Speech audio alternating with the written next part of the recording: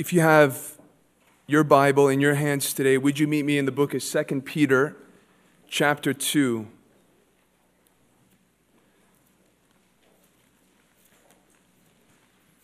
Second Peter chapter 2.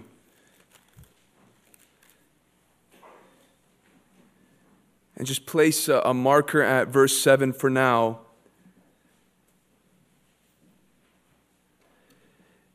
And join with me in prayer one more time. Lord, we need your help. We need your help unpacking and understanding your word. We ask that you would help us to comprehend your mind and your heart, your perfect, unchanging will. Lord, humble us, sober us, equip us, encourage us, warn us, whatever is necessary for your people to be more like your Son. We ask, Lord, that those who are here, who might have objections or stand in opposition to your rule, that they would sense the weight of the truth and it would cause them to turn to you. We ask, oh God, that you would encourage your people in these days so that we would feel bold and courageous to stand for you. Lord, we trust in you. We love you. You are everything to us. And we pray, oh God, that this word would be translated into obedience as we respond to it. In Jesus' name we pray. Amen.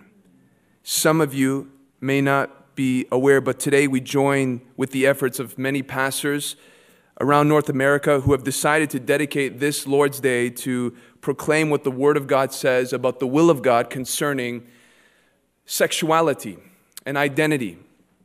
The reason for this collaborative initiative is to respond to a recent law that has been passed in Canada, which not only attacks the biblical standard for sexuality, but it even threatens those who would persuade others to believe it. Here's why what we're doing today is very important. This bill, known as Bill C-4, has been passed, and it essentially claims that the belief in God's unmistakably clear and holy standard for sexuality is a myth. And that is not a word I am using. That's a word that they have used. And I just want to read to you a portion of the preamble of this legal document. Quote, "Whereas conversion therapy causes harm to society because, among other things, it is based on and propagates myths and stereotypes about sexual orientation, gender identity, and gender expression, including the myth," pay attention, including the myth that heterosexuality, cisgender gender identity, and gender expression that conforms to the sex assigned to a person at birth are to be preferred over other sexual orientations, gender identities, and gender expressions. Let me translate that. If you believe that sexual relations should be exclusively expressed and experienced between a man and a woman within the confines of marriage, or that your gender is assigned to you at birth, you are adhering to a myth. This is an attack on the truth. This is an assault on God's decree and His design for His creation. Additionally, this law criminalizes what is labeled as conversion therapy. Now, when the majority hear conversion therapy, what their imaginations race to is generally some grossly used methods that can be labeled even as torturous means, such as shock treatment or some kind of drugs that are given and some kind of strange methods to try to change someone's behavior. We are in agreement that if there's any inhumane way to coerce somebody to be something else, that's wrong. That is wrong. Because no other means, no other method, no other tool, no other instrument, no other intimidation or manipulation can truly change someone. We as a gospel people believe only Christ can change you. Only the gospel can change you. And so we are in agreement that if you're going to force yourself or force someone else to bend them into shape, that is not right, and that is not what Christians stand for. But that is not what this bill is trying to make illegal. And if it is, then they have done an extremely poor and irresponsible job to define it. Because when you see the description of conversion therapy in the legal documents, it is so broad and so vague, it can easily include pastoral counseling, preaching of the Word of God, evangelizing, or even one-on-one witness through the Bible to win a heart to Christ.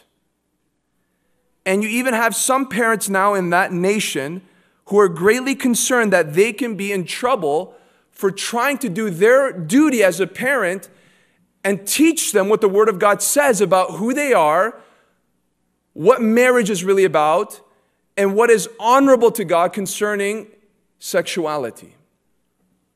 And so today, with all that being said, we want to clarify what the culture may deem as a fairy tale is actually God's perfect and unchanging will for His creation. And this is not just a flex from the government. There is a penalty. There's a penalty if your actions, if your activity fits under their description of conversion therapy. You want to know what it is? 2 to 5 years in prison. And so either they clarify what they mean, or they are deliberately making this a broad description so that Christians, among others, can be silenced against the narrative that is trying to be pushed into a generation. At first, we thought that we were going to have to pause in our series in 2 Timothy to address this, which we were willing to do, but by God's providence, this subject, I realized, fits perfectly with our main text as we are going through 2 Timothy together. Because we've been hearing week after week after week, Paul telling Timothy that as we approach the return of Jesus Christ, there will be greater times of difficulty because there will be an increase, an intensifying of immorality and unrighteousness. And we spent one message. If you've been to this church long enough, you know that we've addressed this subject head on multiple times. There was one morning where we spoke on the objections, the main objections that people bring up concerning our belief that sin such as homosexuality is in fact a sin. And we spent another day together discussing how this crazy behavior and these beliefs is not disconnected but deeply connected to God's passive wrath on a society that has continually rejected Him as supreme and sovereign. But I want to come to this subject with a different angle.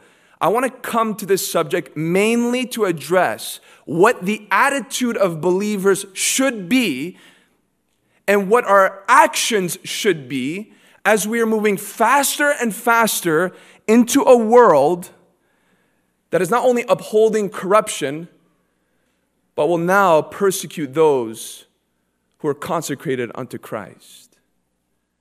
Remember what Paul said and warned about last week? That as we come to those final minutes of the last hour of the last day, there will be a greater absence of heartfelt thanksgiving to God. That there will be an absence of gratitude to the source of all good and perfect things. And amazingly enough, after speaking about those who would be ungrateful, he says that there will be also an increase of those who would be unholy. And that's the portion where we find ourselves today, as this day is dedicated to speak about a real life illustration for you and I about how unholiness will spread into the mainstream. And how unholiness will not only be tolerated, but it will be praised. And not only will it be praised, but it will threaten those with persecution who would stand against it from the highest form of human authority that we know. This is not a light thing. This is a serious thing. And this demands us as a people who have been called the salt and light to know how to appropriately respond to things that are coming to this nation sooner than later. And so I want to speak briefly about the attitude of the believer. And we're going to look here in 2 Peter chapter 2, beginning in verse 6. If by turning the cities of Sodom and Gomorrah to ashes, he condemned them to extinction, making them an example of what is going to happen to the ungodly. And if he rescued righteous Lot, greatly distressed by the sensual conduct of the wicked, for as that righteous man lived among them day after day, he was tormenting his righteous soul over their lawless deeds that he saw and heard. These verses describe to us that the annihilation of Sodom and Gomorrah, which is recorded in great deal in the book of Genesis, was not merely mentioned so that we can have an historical account of how God in his righteousness displays his wrath against iniquity. No. Sodom and Gomorrah represent way more than that. Sodom and Gomorrah, according to these verses, the Holy Spirit teaches us that it serves as an example of what will come to future generations, that even though sin may be legalized, and even though it may be normalized, the wrath of God for those who praise it and practice it is imminent. Sodom and Gomorrah stand as memorials of societies and nations and cities that would uphold that which is perverted and twisted and corrupt. It stands as a warning to people who would look back at this document, who would look back at this unchanging word and say, this is what God will do. And the Lord Jesus himself on more than one occasion has reference to Sodom and Gomorrah in order to teach and illustrate about the final judgment. In fact, let me take it further. The Lord Jesus Christ himself was at Sodom and Gomorrah and gave approval of God's wrath upon those cities. Sodom and Gomorrah sobering reminders that those sinful societies may be distracted by sophisticated planting and building, marrying and selling. God's righteous and holy judgment is on its way. But that's not the reason why we've come to this text this afternoon. That's not the main point. Our purpose is to examine how Lot is mentioned. That in the midst of this sin-soaked city called Sodom, there was a man by the name of Lot who was actually righteous. And interestingly enough, the righteousness of Lot is not defined to us by his deeds, but it is described to us based on his inner attitude concerning the evil around him. In other words, his righteousness is given to us, it's told to us based on what he felt. Because how your heart reacts and responds and what your thoughts say reveal what Christ has done to it. And what do we see here? That he was greatly distressed by the sensual conduct of the wicked, and he was tormenting his righteous soul over their lawless deeds. Now, if you've read the Genesis depiction of Lot, this is kind of troubling. Because Lot made monumental mistakes while living in Sodom that would make it very difficult for anybody to be convinced to even call him a good person. Never mind crowning him as righteous 3 times, as Peter does here. And as difficult as this may read, though it may seem irreconcilable, we have to understand that the apostle here is not trying to convince us that Lot was morally perfect. But what he is trying to tell us is that he was not completely contaminated by the dominating sin of his day. One way that it's proven is by the hospitality that Lot shows to those heavenly guests, in contrast to the gang of men that wanted to rape them instead. Yeah, he was influenced. There was a level of compromise. But through this commentary, we understand that this man was not totally lost to the degree that he could not determine what was right and what was wrong. And although many people use Lot to point to a negative example, to point as an example of a worldly Christian, here I see, and we should see together, that there is some positive instruction that we can gain from the life of Lot. Here's my question to you this afternoon. May I ask you today what the sin around you is doing to your soul?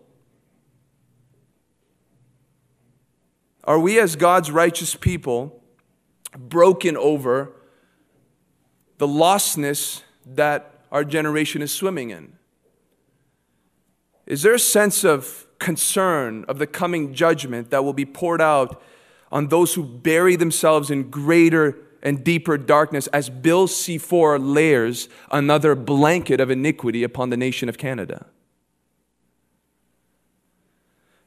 Are we stirred to watch a people swimming in their filth as God's forgiveness stands on the shore of grace, pleading for them to come and experience His life and His favor by a simple act of faith? Do we feel pain this afternoon? Or are we numb? I'm going to get to that in a moment. Do we feel pain? Because we are witnessing a people who are blindly walking towards a cliff with their fingers in their ears, as God has, through many faithful people, crying through them to be healed of their blindness and to turn from self-destruction. Is there any sense of disturbance? Because you see, Lot made a lot of mistakes. He made a lot of disappointing decisions in his life. But we are told, according to this text, that there's one thing he did not allow himself to get to, and that is to be completely desensitized to the evil around him. This man did not become numb because lawlessness was normal. There was a sense of excruciating agitation and deep trouble while living in Sodom. And the reason why I bring this before us this afternoon, I want to let you know ahead of time that this message is not going to answer the objections to the common arguments against what we believe. This is going to be intensely practical and a call for us to simply be in tune with the heart of God. You see, what we discover about our thoughts, what we discover about our internal attitude concerning the outrageous behavior and beliefs that is being promoted is an indicator of the health of our souls. Let me tell you this way. I know of people, and I have read already of comments of professing Christians that would be much more angry about what I am preaching on today than about the sin that will damn people for eternity. So let me say something that may shock you. If our spirits are not stirred, if we're not disturbed, if this kind of news, if this plunging into deeper sin is not something that shakes us to a certain degree, then we might be one step closer to a warning that Paul gives to Christians. And that warning is found in the book of 1 Corinthians chapter 6, beginning in verse 9. And here's what Paul says to Christians. Or do you not know that the unrighteous will not inherit the kingdom of God? Do not be deceived. Do not be deceived. Neither the sexually immoral, nor idolaters, nor adulterers, nor men who practice homosexuality, nor thieves, nor the greedy, nor drunkards, nor revilers, nor swindlers will inherit the kingdom of God. Here's the charge that the Holy Spirit gives to a church. Do not be deceived. And this charge to be free from deception is twofold. The primary charge is for people who think that they can live in habitual, unrepented sin and still think that they are headed for heaven. Paul's charge here is to remind his readers that it is impossible to claim salvation in Jesus Christ, because that salvation will cause you to hate your sin, reject your sin, and pursue holiness, though you may fail along the way. And it is impossible to say that you can embrace the cross while embrace your favorite sin. It doesn't work. It doesn't make sense. That is either proof that you have not understood the gospel to begin with, or that your profession is false. And this scripture is deeply concerning to those who believe that you don't have to repent in order to be saved, which is popular in our day. But moreover, this command to not be deceived, to remain in the light, to remain free from trickery and lies, is not limited. It's not limited to the potential convincing and justification of my own sin. In other words, though we can be deceived and though we can justify a particular habit or love for something of the flesh, we can also be deceived by the fate of those who are promoting or defending their own particular sin. Because as celebrities come out, as laws are implemented in order to soothe the consciences of sinners and to silence the heralds of righteousness, as family members and friends that we dearly love invite us to support their ungodly sexual pursuits and beliefs, we got to guard our hearts.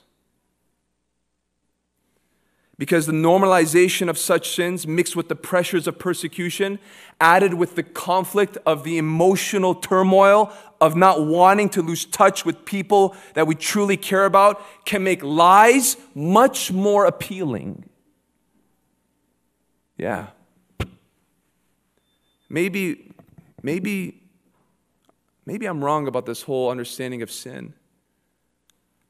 Some of the nicest people I know are in monogamous same-sex relationships. In fact, people that identify as gay are nicer than most Christians I know. Can God really reject the people who are only living by impulses that they feel like they've been born with? Is that just? Is that right? How can something so pure like love and falling in love be deemed as evil and as an abomination? I'm not sure I can worship a God who believes that. And so I still believe in God, but I have my mental scissors out and I'm just going to cut out the parts that might contradict, or I will do a very great injustice to the Bible to convince my idea of who God is. You know what my call to you this afternoon is? It's not to give you statistics from what psychologists say about the lifestyle of those who are living in skewed sexual conduct.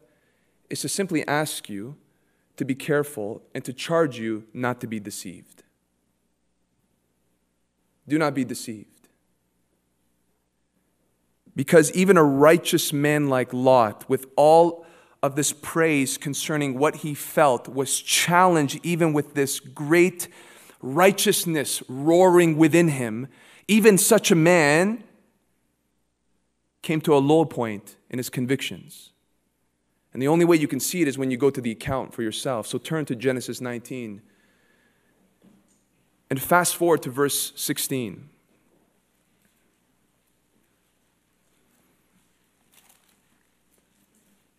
Genesis 19.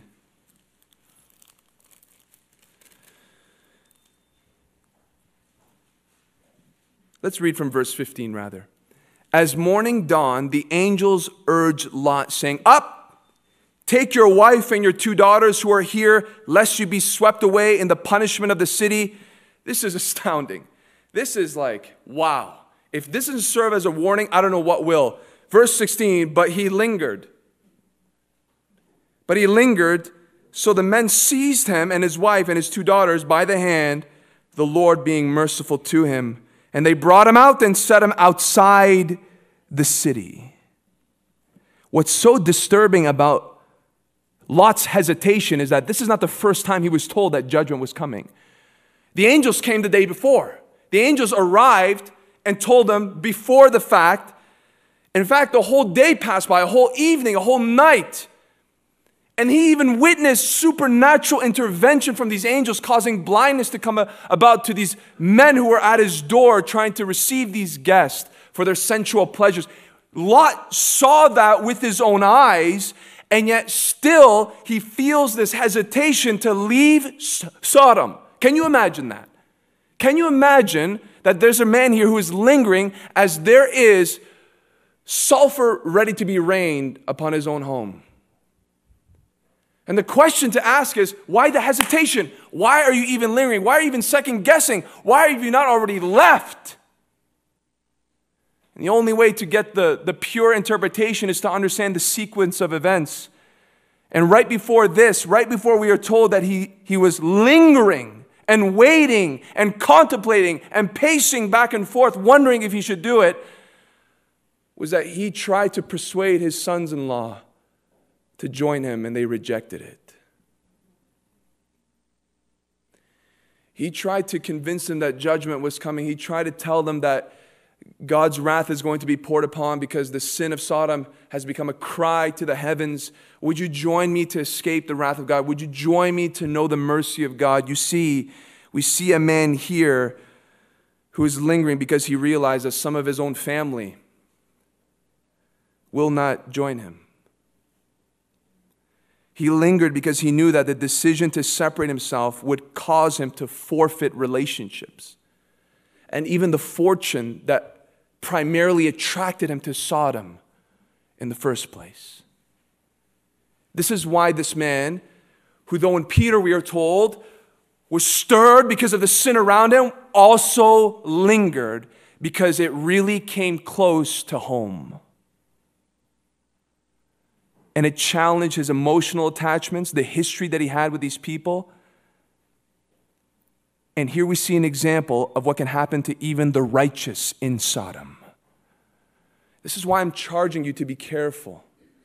Because what we're hearing as a preview with our neighbors up north is just a glimpse of the aggression and the persuasion that will come from an ungodly folk.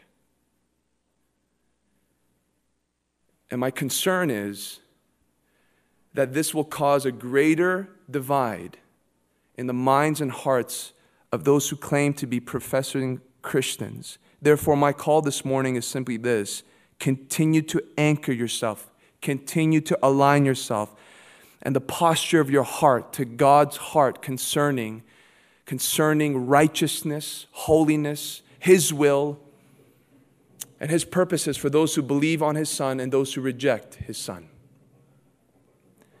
And God's attitude is not limited to abhorrence. God's attitude towards even these grotesque sins is great affection for them to be saved. It's great affection for them to actually come to the knowledge of Christ. But no effective action can be made until we have laid the foundation of the right thoughts and attitudes about the whole thing to begin with. And I'm not here just to clarify that God condemns such behavior, because I can point that from Genesis to Revelation, and I hope all of us in here who love God's word already are convinced of that. But what I want to charge you is to be careful of the tide of deception that is coming, and it's already here, but also of the right attitude, not just the defensive, but the offensive. Not just to hide away in our bunkers, but to go out into the streets of Sodom, so to speak, and to bring out as many people as possible to escape God's wrath and to know His embrace. And so the attitude that I'm charging you today is to be free from deception and to be sensitive to the Holy Spirit as you soak yourself in the Word of God, surround yourself with the right people, and continue to bring every opinion, every law, every form of entertainment, every popular coming out video, every false Christian to the Scriptures.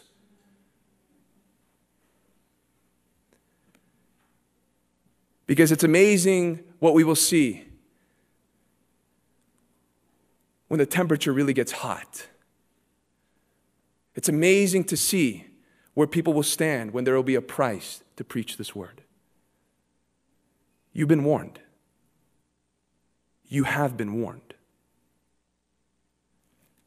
But I want us to retract. I want us to pull back from Genesis 19:16 to see a few things about how we can not just guard our hearts, which is vitally important, but also to win the hearts of others. Come back to verse 12 of Genesis 19.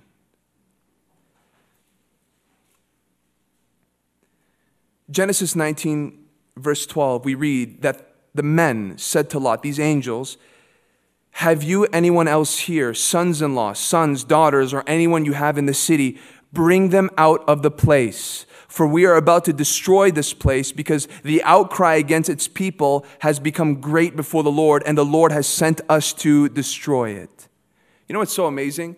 The main point of Lot's story in Sodom is actually how God honored the prayers and the intercessions of his uncle Abraham. That's what it is. You come to the conclusion of this chapter, and what you learn is that God was faithful to Abraham standing in the gap for his nephew. But in the midst of that main plot, we read here that Lot himself receives a commission. He receives instruction. He receives a call. And before this moment in Lot's story, he wasn't very exemplary in the way he related to a morally shattered city. Because when you come to verse 1, look how we are introduced to Lot. The two angels came to Sodom in the evening, and Lot was sitting in the gate of Sodom. When Lot saw them, he rose to meet them and bowed himself with his face to the earth. There's no detail in the Bible that's by accident. The fact that we are told that Lot was sitting at the gate is much more significant than him maybe waiting for guests. That's not what's happening here. The gate was much more than just the entrance and the exit from a city. The gate, according to the Bible, proves to us that this was the location of cities where there will be transactions made, where legal things are done, and where civil and religious sometimes authorities will come to make such transactions or deals. So what does that tell us about Lot? Lot did not just move to Sodom. Lot became, over time, a civil authority in Sodom. He became a leader to a certain degree. He might have even been elected to this position, which is deeply concerning if this man has righteous convictions, because how is it that they're allowing this man to be in the position of making and determining decisions when they stand in polar opposites concerning their worldview?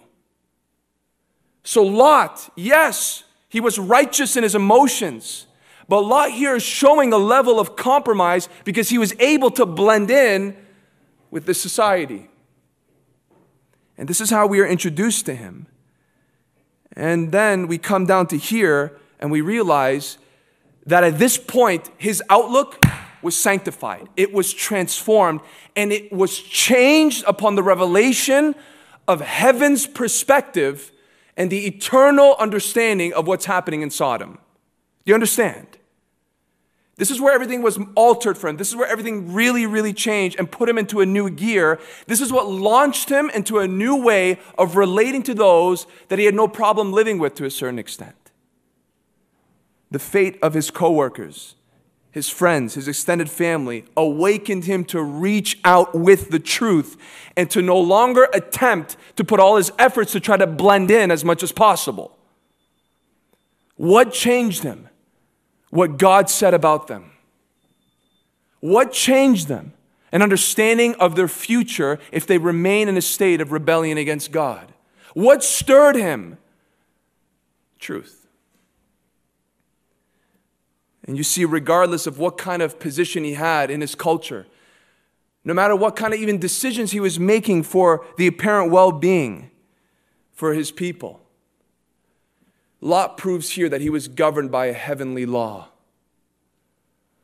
Lot here proves that he was motivated and moved by a constitution known as the Word, more than anything else. And that is exemplary.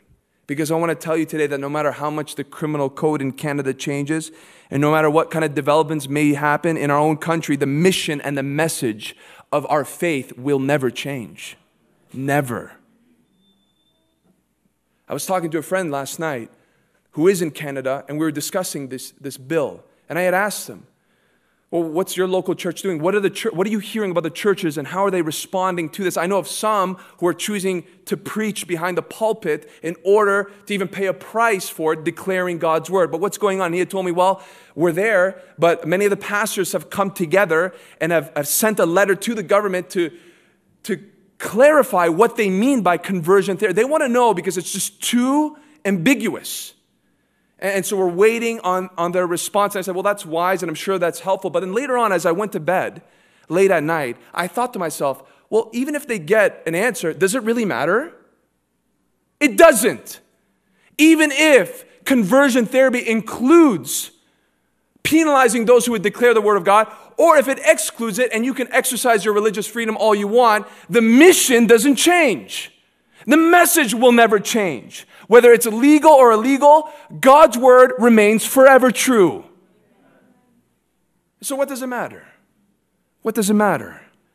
And here we see that this man of a prominent position dropped any cares or concerns about how he was going to be seen or what kind of things were going to happen to him, because he's been convinced at this time through these heavenly messengers that God's word is triumphant. And no matter what kind of laws or resistance they come up with, God's will be accomplished and no man can withstand it. And so he moves. And he moves forward to do what God told him to do. And may we display the same faithfulness moving forward. May pulpits be found faithful. May people, the people of God, be true to the witness of the Scriptures. So let it be known. Let it be known on this day that God has created man in his own image. Male and female, he created them. No one has the authority to dictate or alter the sex that he or she has been assigned to at conception. Such an attempt on any level is an assault on the sovereignty of God, as we have been all intricately woven in our mother's womb by his perfect divine wisdom as our creator. And though the rampant campaign of homosexuality and a long spectrum of other expressions of skewed sensual conduct is becoming a norm and is trying to attack marriage and sexuality, let's go further and understand that this push for transgenderism and to be known as different things that don't make sense even to science and biology, we're going to a new level. It's not just trying to alter sexuality, it's trying to alter reality. And here's the understanding. If there's anybody who is living in a fantasy, it's not the Christian who has a biblical worldview. It's the people who try to believe something about themselves or others that is not even consistent with science. And although the instructions from the heavenly messengers provide insight of how God clearly condemns such ways of thinking and how it is an abomination and it is worthy of judgment, how it is a stink to the nostrils of a holy God, it is also not void of hope. Because we are told here in verse 16 that he lingered, yes. But early on, he was told to go and rescue as many people as possible before leaving. You know what I find so amazing about that? Think very carefully about how this story is written and given to us.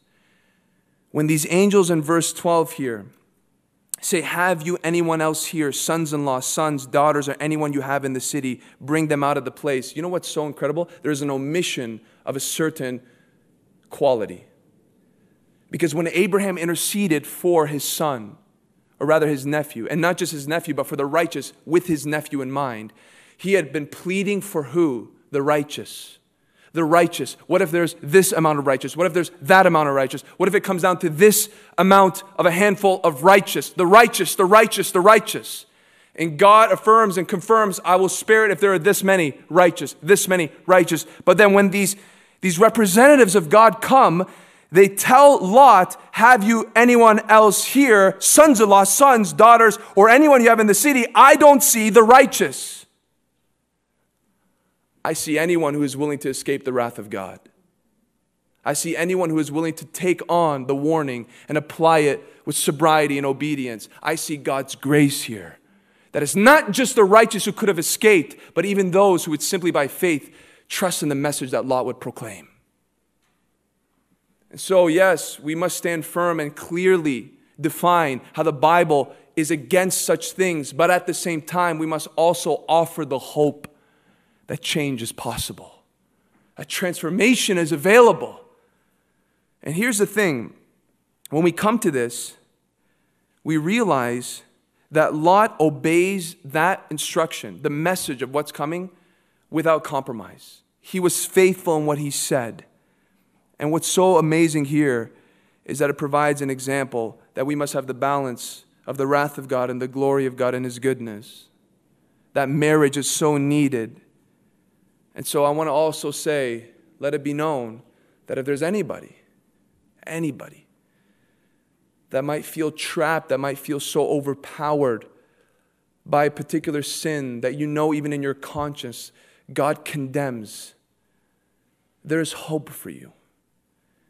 That Jesus Christ truly wants to see you saved, forgiven, and renewed by His blood. And if you just but trust that what you are seeped in, what you are enjoying prematurely, and what you think is actually going to satisfy that void, if you just convince yourself enough that this is wrong, and you see what God says about it, you're one step closer to hope and change. And as you call upon Christ, not only will He deal with your eternal destination, He will transform you now. He will infuse you with the person of the Holy Spirit to such a degree that you can rise above the temptations and the impulses of your flesh. This gospel is so powerful and so real that it actually supernaturally alters your reality. But you must repent and believe. Stop trying to use and muster up all your strength to convince yourself that God approves of it. He doesn't approve of it. He disapproves of it, but He so loves you that in that state, He's willing to save you. And so throw yourself at His feet with whatever strength you have left, with whatever measure of faith that you have. Give it to Him instead of trusting in a false lie that will damn you and even destroy you in this life. Lot shows us that although he had failed in the past, he is in this moment swimming upstream while the rest of the culture, his neighborhood, his workplace are headed in the other direction. Don't be ashamed of the gospel.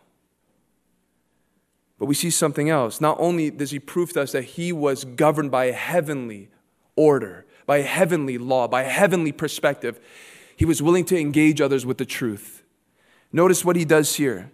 After he is told and asked if there's anybody else, in verse 14, so Lot went out and said to his sons-in-law who were to marry his daughters, "Up! Get out of this place, for the Lord is about to destroy the city." But he seemed to his sons-in-law to be jesting.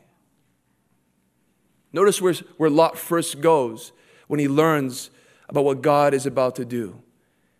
His family was his first mission field. He could have gone anywhere.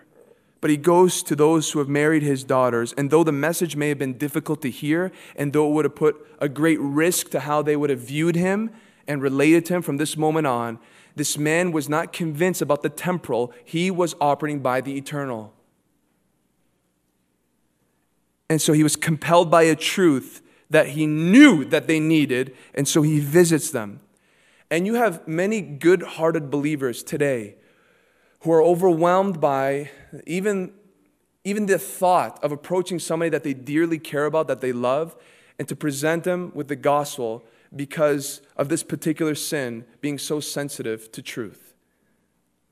And that is only because a culture is praising it and calling people heroes to those who would embrace it and declare it. So it does make it a little bit more difficult. But I want to tell you something. It's not as complicated as you're making it seem to be. I have a hunch that if you saw Paul preach the gospel to a homosexual, it wouldn't look much different than how he would preach to a thief. Because all have sinned and fallen short of the glory of God. All are in need of His grace. Whether it's you jumping up from this cliff to this cliff and you fall here or you fall there, it doesn't matter. We all fall short of the glory of God. And so, though your personal history may be twisted and dark, you know how to preach the gospel to somebody who is outside of Christ. It's the same message. It's the same truth. It's the same remedy. It's the same cure. The same cure for the drunkard. The same solution for the self-righteous Pharisee. The same direction, the way for the person who is caught up in pride or lust or envy is the same thing for the homosexual, for the transgender, for the one who is lost in how they even understand their own bodies. It's no different. And so this man communicates this truth so plainly, so clearly. But in Lot's case, the tone of his delivery was urgent, and the theme of his message was judgment, because at any moment, that sky was going to be lit up by heavenly fire.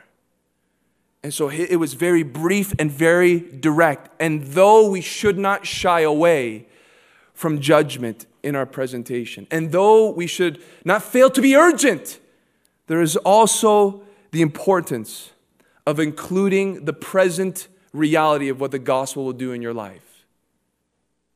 Meaning, when you look back at what Paul said to the Corinthians in that text that we read, that those who practice such things will not inherit the kingdom of God, that's not where he ended it. That's not where he put the period mark. He did not just present the gospel truth to those, including those in strange sexual behavior. He didn't just say, you're not going to go to heaven if you practice these things. You come to verse 11, let me read it in 1 Corinthians 6. And such were some of you. And such were some of you, but you were washed, you were sanctified, you were justified in the name of the Lord Jesus Christ and by the Spirit of God. And so Paul sandwiches this truth.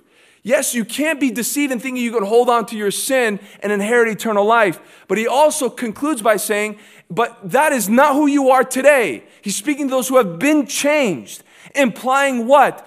That we have to tell people that Christ can actually change you. We're not just telling people that if you don't stop, if you don't change, you're going straight to hell.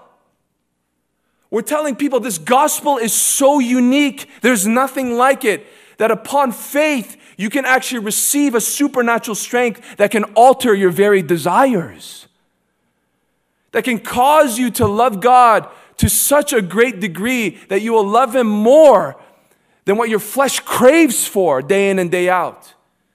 One of my first friends that I had when I became a believer confessed to me that he struggled with same-sex attraction. I mean, I was a brand new believer. I was still figuring out simple doctrine. And this came to me. And I thought to myself, okay, Lord, you threw me in the deep end. But in that moment, there was a grace because why would I react to a certain way with this sin when all sin is going to be condemned? And so I just began to ask honest questions to this person who I could not tell was struggling with such things because he seemed so righteous in his convictions and his practice and his worship. And I asked him honestly, why aren't you living there? Because you're telling me that you can't wait to be married to a woman and have children. Why? Why is that the case? And he had told me without hesitation, he told me without stuttering, that my love for Christ is greater than my love for sin. Jesus Christ is so beautiful to me. He's so wonderful. He had saved me. That the satisfaction I have in knowing that I am walking in His will is greater than whatever lust can be quenched. That's the gospel. That's the gospel. And we have to be clear. And so let me be intensely practical here. Do we have anything in our hearts that's prayerfully planning to sit down with people that we know, that we love, to say, I got to tell you something that I would tell anybody else who is outside of the knowledge of truth that has saved my soul? And though you don't have to kick down the door open like Lot might have had and panically tell them that they have to run, sometimes on certain occasions that is necessary. All I'm asking you to do, and I can't give you actually 5 steps to how to do it. I can't, because every person is different. Every situation is unique. Every dynamic demands a different kind of wisdom, though the message is the same. All I'm asking you today is, why are you so intimidated? Why are you so fearful to have a conversation with that person? Because the most unloving thing that Lot could have done in response to this invitation to see other people come with him was to not say anything. Let me just put this into perspective.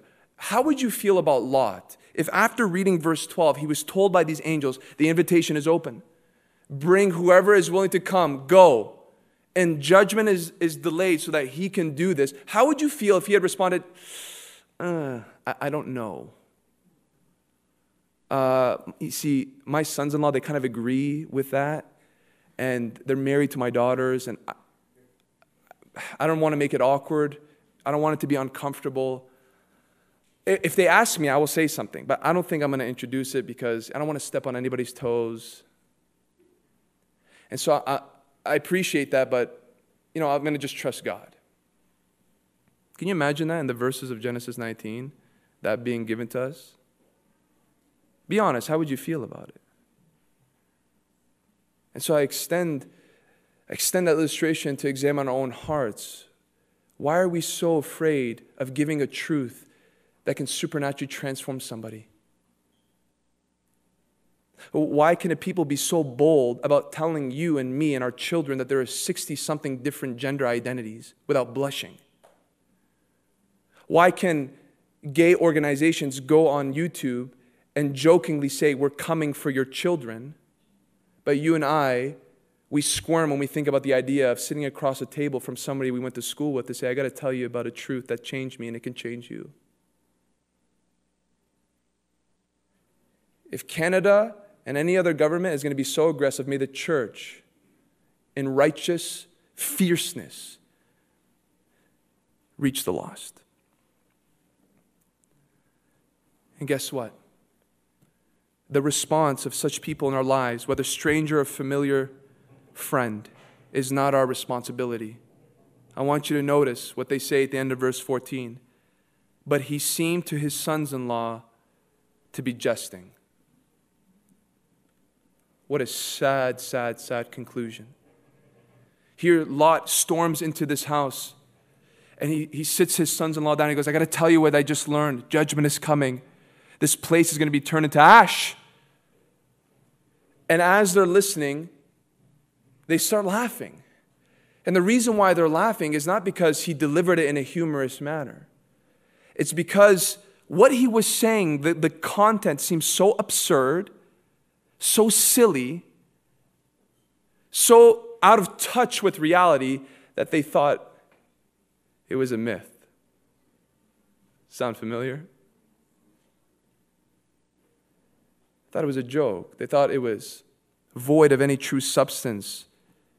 And so they totally dismissed it, and they even mocked and scorned it. Welcome to 2022. You don't think Sodom and Gomorrah is an example? Just look up and see who our neighbors have become.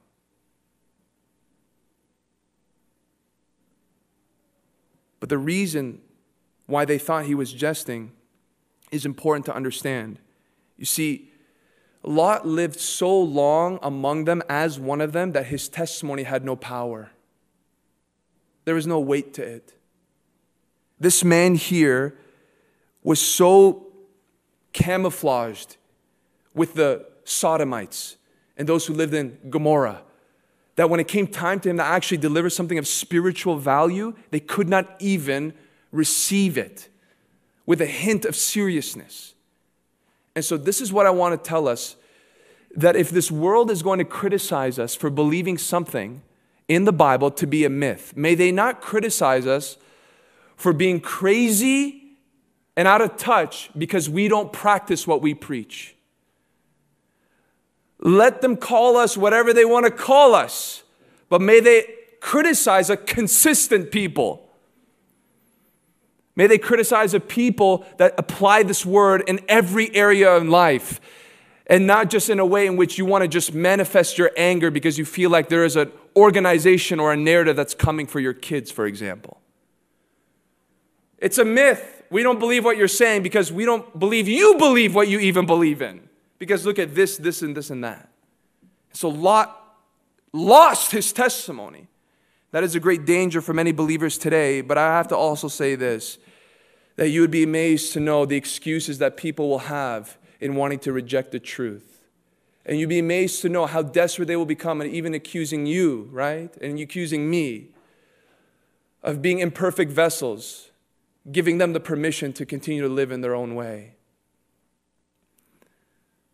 But Lot here proves to us that faithfulness to God is necessary despite the reaction and response of those around us. So I have two things for you closing this message. And I have a feeling that there are going to be a lot of questions, which is fine. You can spend the next hour if you want answering them now. But I have a very simple, straightforward message for all of us. Forever is watching as well. Let your heart remain soft. Let your heart remain in tune with the heart of God. I've been told many years ago that there was somebody that wasn't coming to our youth group at the time, and when asked why, they said, well, Brother Daniel believes that abortion is a sin and that homosexuals are not right with God. This kid, I think, was like 14. Stay in this book. Fear God. Trust in His judgments, no matter what is swirling around you. And secondly, may that attitude, by the grace of God, not cause us to be fearful, but to be active in our faith. And to see the signs of what's happening, including Bill C-4, and only for it to be a greater motivation to sit with people and to preach the gospel, even if they have to throw you in jail for 5 years. So you know what's so amazing here in verse 16? That Lot only added more injury to his testimony when he was lingering. Can you imagine? I mean, it doesn't say, but I can just imagine what his sons-in-law thought. You just told us last night that judgment was coming, and you're hanging around here sweeping your floor. So that lost urgency could have even affected his testimony even more. And that is why I praise God for the pastors across North America who are behind pulpits to say, if that's how you're going to criticize the Word of God, then we'll declare all the more. Don't lose your urgency as Lot did. Stay prayerful. Ask God for opportunities and open hearts. And just believe that the gospel is enough. That there doesn't need to be tricks and there doesn't need little things to try to manipulate somebody's way of thinking. Just present Christ and watch Him change a desperate soul. Yes, be ready to answer objections, and you can find that message on YouTube. Yes, be ready to give statistics if you need to, but the substance of our message, the substance of the Christian's conversion therapy is Christ and Christ alone.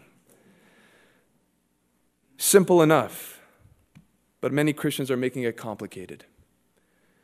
And many Christians are ready to compromise. So may this church be found faithful in whatever is coming down the pike. Let's pray.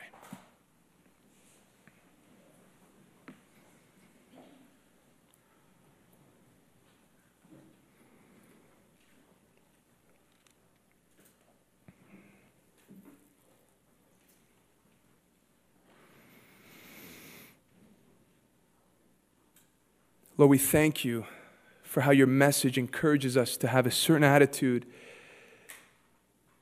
and actions ready to be implemented in a day where people are being swept up into greater deception. Lord, we ask that our own hearts would not become numb in a way that it might cause us to be inactive. And we ask, oh God, that no matter how close this deception and people conforming to the narrative of this day, no matter how close it comes to home, may we love you more than our family. May we love you more than our friends. May we love them enough to prayerfully present the truth as we would anybody else that we know doesn't know Christ. We ask, O Lord, that a watching world would see a church that so believes what they preach that they're willing to pay a price for it, especially for the nation of Canada. We ask, O Lord, if it's possible to extend the freedoms that they've once enjoyed. But Lord, if that has come to an end, we ask, O Lord, that you would embolden ministers and congregations that would show the world that we love you too much to change this message. And we want you to come to the truth, even if we have to be punished for it. We ask, O Lord, that as we feel the temptations and the doubts that might creep into our hearts, that it would quickly be extinguished by the truths that we heard today and the truths that we will discover as we continue to study your word. Find us faithful. Find us true. Find us to be true ambassadors of Jesus Christ. For we know that this world desperately needs it. We give you all glory for your wisdom this afternoon. In your name we pray. Amen. Can we stand and worship the Lord together?